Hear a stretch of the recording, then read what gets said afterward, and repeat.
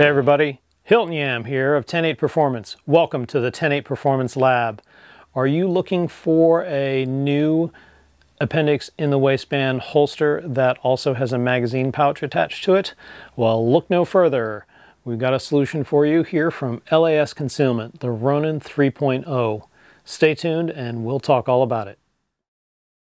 There are a lot of makers offering a combination holster and appendix magazine carriers together as a combo. It's kind of become a thing now, and I have been using LAS Concealment holsters for a little bit now, and the Ronin 3.0 is their latest iteration of their offering for the gun with no light in place, and of course the additional magazine on the other side of it. It is joined in the middle with a shock cord joint that allows the rig to flex, as you can see here, for additional comfort. A lot of users like the added convenience of having the whole rig stuck together.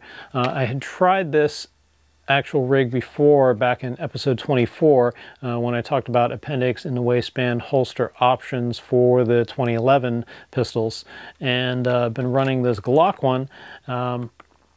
I had some issues with the holster initially when I was running the setup in episode 24 for the roundup of holsters. I'll leave a link for you guys to check out that episode. But my issue was that I would grab, when I grabbed my shirt to clear the garment, I would end up striking or hitting the magazine carrier and then ejecting the magazine out. I'd pull it out and out it went.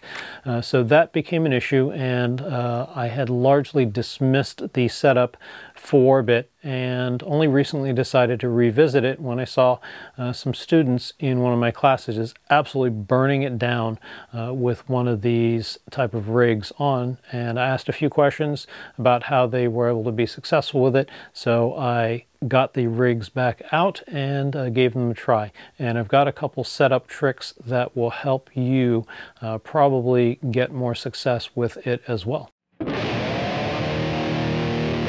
The main thing that I figured out with the setup is to make sure that the ride height is appropriate. As far as the pistol's ride height, that I consider relatively non-negotiable in the sense that you need to be able to get a complete firing grip so that it doesn't ride so low that for example, the front strap rides at the belt line so that you can't get your hand in there.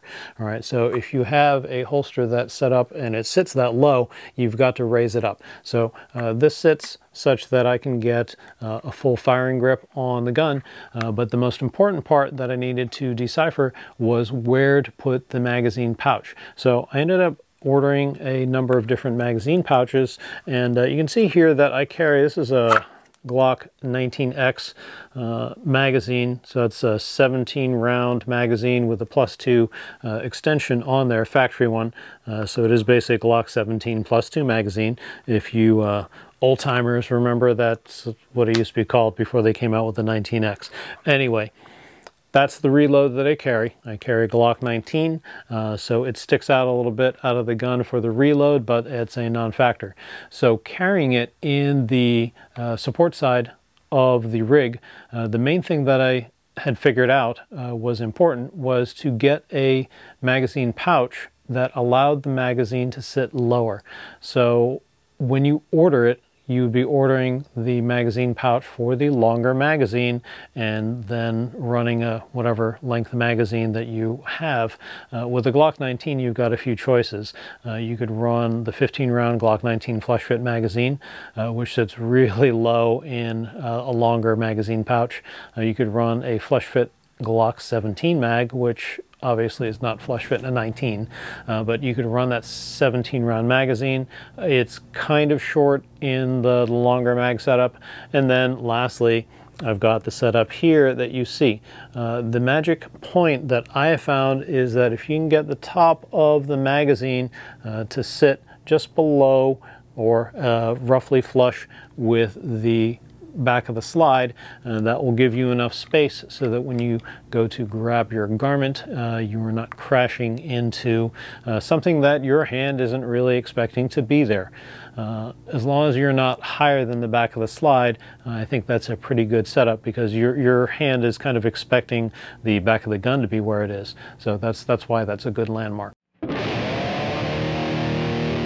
So what's it like running the double setup with basically twice as much gun stuff in the front of your waistband? Initially, I was kind of turned off by the concept because I had been running a very long magazine. In my 2011, I was running the 20-round magazine in a fairly high-sitting magazine pouch, so the magazine rather, was sitting above the level of the gun, and it really poked my midsection some bit, such that my mobility was very restricted, like I couldn't bend over to tie my shoes. I will offer that if your day is going to consist of you tying your shoes all day or something, or in a deep crouch, there is no appendix rig that's going to make you super happy. All right, that's not the day to wear an appendix rig. That said, the revised magazine pouch positioning that I'm suggesting is more comfortable, a little bit more mobility than the excessive height that you'd get from a different magazine pouch configuration. So that helps a lot. All right, I think that's a real important key to it. As far as the concealment in the front, as long as I'm wearing a shirt that is appropriately cut, it doesn't even need to be one size too large. Like, I can wear true sizing as long as it's not one that's like skin tight or whatever. I can get away with pretty reasonable concealment. There's obviously some concessions if you change positions such that it pulls the shirt against you or whatnot. But as I've mentioned before in my other episode about appendix carry, it is positioned so that it's very easy for you to position your hands, carried objects, things like that in front of you to hide any kind of printing that you might have. So I don't consider that too huge of an issue.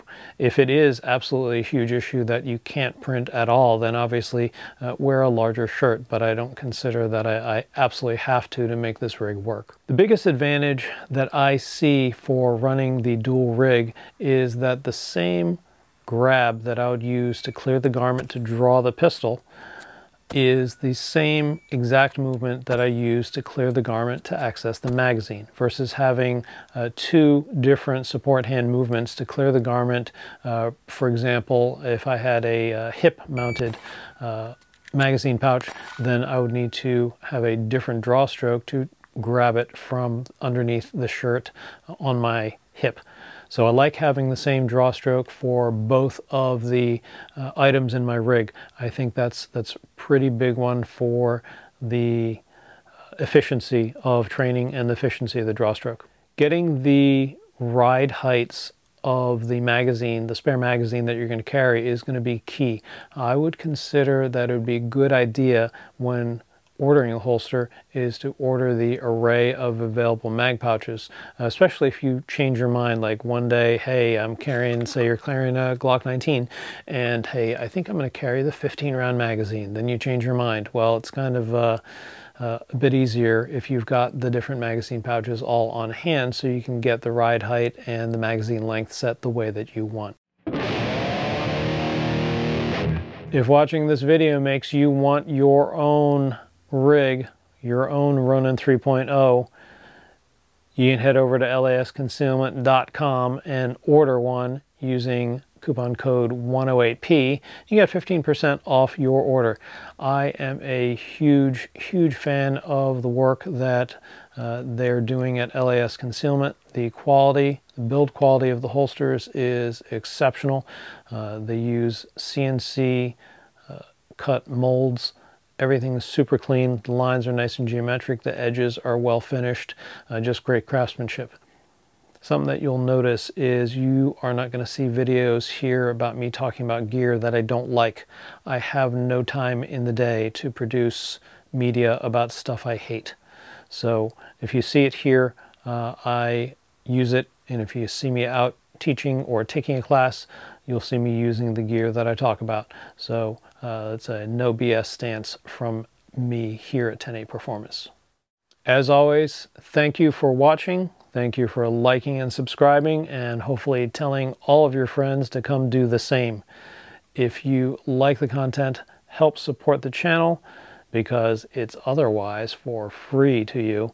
But come on over to 108performance.com, get some merch. Got shirts, hats, other stuff for your guns. You could get sights, magazine base pads, all kinds of cool stuff for your different pistols so that you can show that you are a supporter of the 10.8 Performance way. You can also head over to the website and check out the training section and see if you want to come out and train with me. I have a select number of locations that I'll be hitting next year or whenever it is you watch the video, and check those out. Come on over to wherever I am teaching. Come train with me. Guarantee you'll have a good time and learn a lot of stuff. Appreciate the support. Until next time, I'm Hilton Yam of 10.8 Performance, and only performance counts.